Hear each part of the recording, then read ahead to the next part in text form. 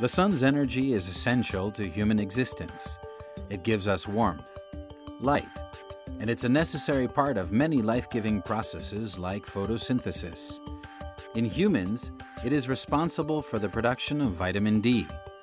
It can, however, also cause skin damage, erythema, skin aging, dermatological pathologies, and even skin cancer. Therefore, as with all natural life processes, it is important to achieve a correct balance.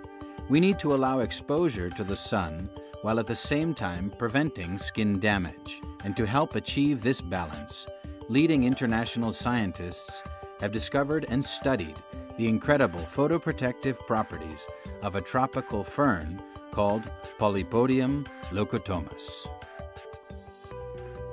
The story of Polypodium Leucotomos originates in the rainforests of Central America.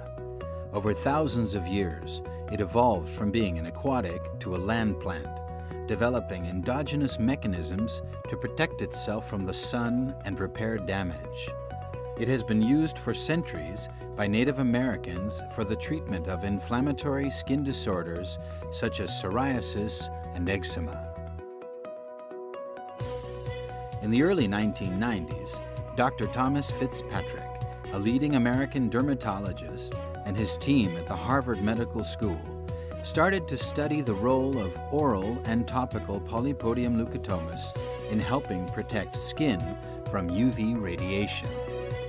At Harvard, at the beginning of the 1990s, together with Dr. Fitzpatrick and his team, we began studying Fernblock's activity against reactive oxygen species and found that it had significant antioxidant properties which were very specific against certain reactive species, and that it differed from traditional antioxidants because, as we discovered, its antioxidant properties were fundamentally responsible for the beneficial effect we had observed in terms of skin protection against ultraviolet radiation.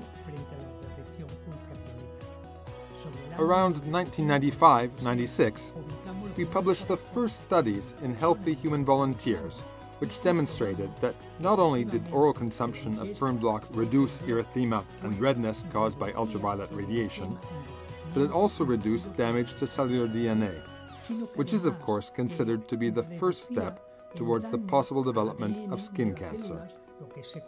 We observed that it also preserved the skin's immune system and defenses.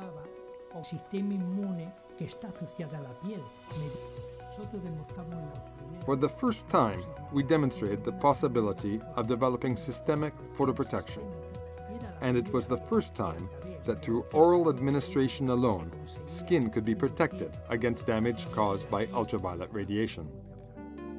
The Harvard team began collaborating with IFC, a leading Spanish pharmaceutical company specializing in dermatology. Together, they developed a cultivation and extraction process to maximize the photoprotective properties of the fern extract, subsequently patented as Fernblock.